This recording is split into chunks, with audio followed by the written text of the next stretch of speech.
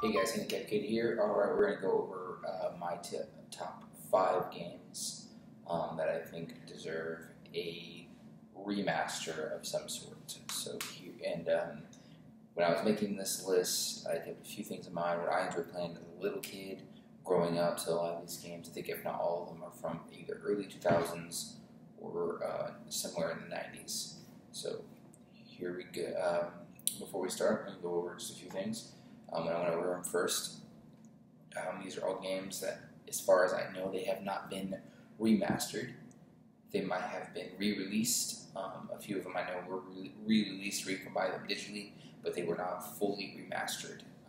To my knowledge, I might be wrong on this, but that was the first kind of criteria I was looking at, and the others were they really appreciate it or not. So let's get started, shall we?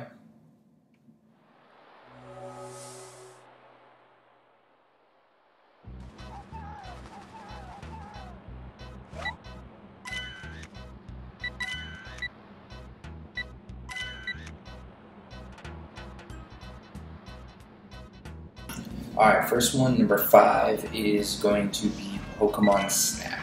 Now the reason this one is number 5 is it's probably the first game I ever played a lot of, or 100%ed. I played everything in it, I maxed it out multiple times, tried to go as fast as I can, getting everything, everything unlocked, so I find all the secrets, and that was probably back when I was 8 or 9. This game was great. I really think with how many different Pokemon there are now, and how gaming technology has evolved, there's definitely room for them to do a Pokemon Snap remastered or another Pokemon Snap like game. So that's why this one is number 5 on the list.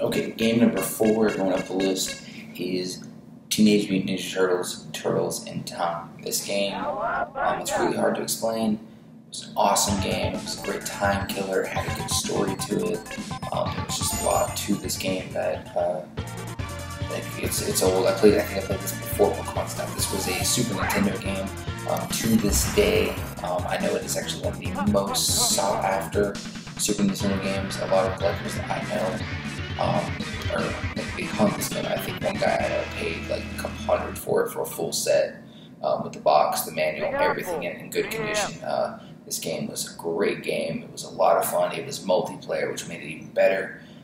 You could play as all the turtles. I think it was 4-player. You go all the way through, and it's about how the Ninja Turtles were kind of hopping through time. It was just a great game. It was a lot of fun, and in my opinion, especially, it deserves some kind of remaster or reboot. I think with how many Ninja Turtle things are still going on. We just had the 2 movies with Megan Fox. Yeah, no, they weren't that good in my opinion, but then there's the cartoon show, and I think Nickelodeon just relaunched another one. They definitely have room to remaster this game. Definitely you'll definitely sell some copies, even if it's just a digital download, digital release. I would buy a copy. This is number 4 because while it was a great game, it was amazing. The gameplay was quite simple, and it was also just it was an older game. It was quite simple, and it was also tedious. So that is why it's number 4.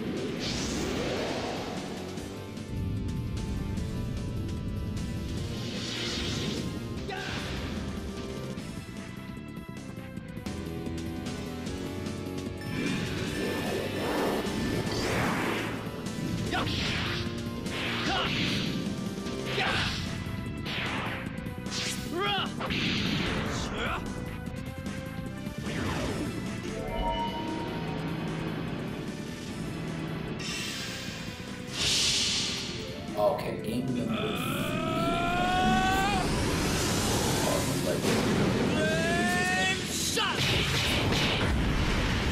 PlayStation 1 game.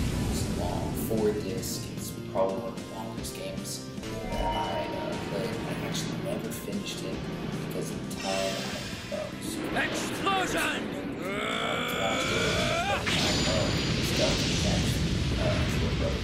Disc that was on the time before a job. Just go out and buy a game. Good old games. But I never finished it because there's it's really hard to find, at least in my area. And if you're a collector, I prefer to find them physically, actually find them. But yeah, this game was long, it had great cutscenes, it was an old school turn-based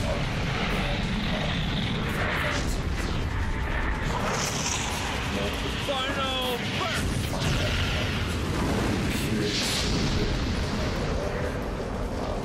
grinding. It was a great game. I mean, you can kill hours.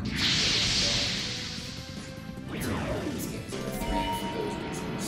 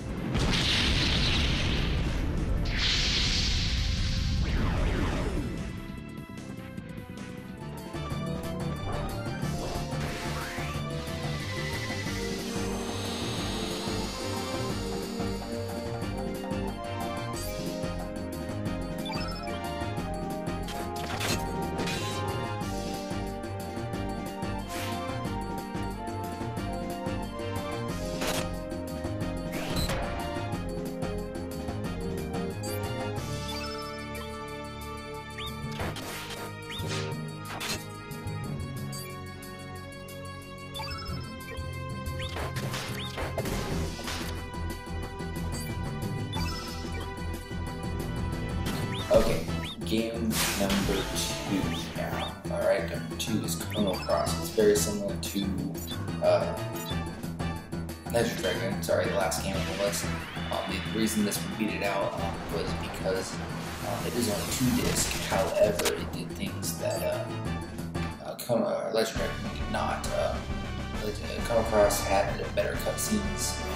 I had better artwork. The story was really driven.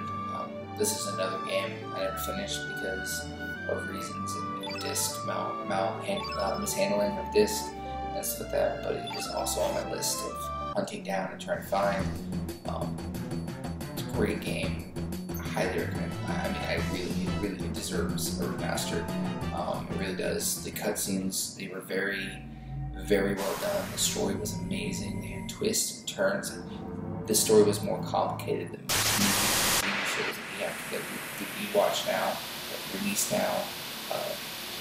But the reason this game beat out Legend Dragoon for slot number 2, in my opinion, is the characters. Every RPG game has characters that you can pick up. And unless I was just really good at picking up characters in Legend Dragoon, this one had characters that we only could pick up if you did certain side quests and found certain items and gave them to them, or all those other things. You had so many characters that I also believe it had multiple endings. So you had multiple endings plus all these characters that you can choose to play with or not. There were characters that if you didn't, and none of them you could go back and get. If you did not get them at a certain time, you couldn't go back and just pick them up later. You had to do, like, one of the characters, if you had to pick up that character, it was a dog-like character, before you fell through the wormhole to like a parallel world. Otherwise, you didn't get it, or him. You didn't get that character.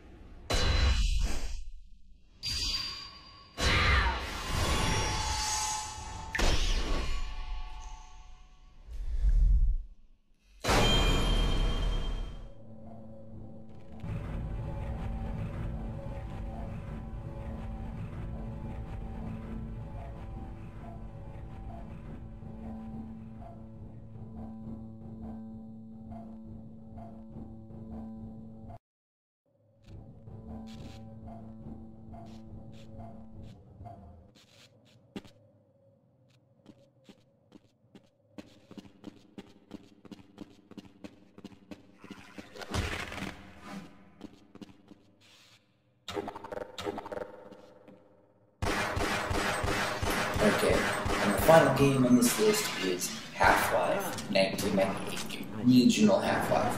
Not Half-Life 2 or Half-Life 2 Episode 2. The reason this game is on here is because it's kind of, most of it's got, I look at it through a nostalgia filter, it's got some close spot to my heart for multiple reasons. One, it's probably my second shooter I ever beat. My first shooter I ever beat was Devil's Everyone's Not Enough. But this one, my dad installed my computer because I complained about all my games being too easy. I think I was about 7th grade, and the reason he did it is because he was stuck at a part very beginning. It's been so long since I played it, but there was this beast, and it was pecking him this, it wasn't even 2 hours into the gameplay, and he was stuck, and he couldn't beat it, and I came behind him, and I think I beat it like a couple of days. So this is nostalgia filter. It's close to my heart, though, because it's the second shooter I ever played through B. It's the first M-rated game I ever played. It's just an amazing game. It's so popular. Half-Life 2 is so popular. There's still calls online for Half-Life 3 to be made, or to continue of the Half-Life story, because it left on a cliffhanger. Are they going to do that? I don't know. I really hope they do. Like, this game deserves remastered. To this day, I have this game on PlayStation 2. To this day, when I bought it, it cost me about $30 at a used game store. I don't know how much it is digital online, but I have found it in the upwards of hundreds of dollars, brand new. If you can get it brand new on PS2, so it is a very sought after game. It's a great game. It's a lot of fun. It's challenging. Got a great story, and for the time it was made, and the graphics that we had at the time, this was just back in '98. This was 20 years ago now, or just over 20 years. It was an amazing, amazing game. So if you have not played the original Half-Life, if you have a PS2, I highly suggest it. That is my #1 pick for this list. All right, guys.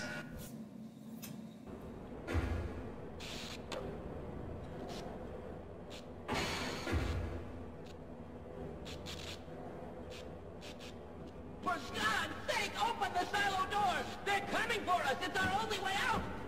Oh my God, we're doomed! No!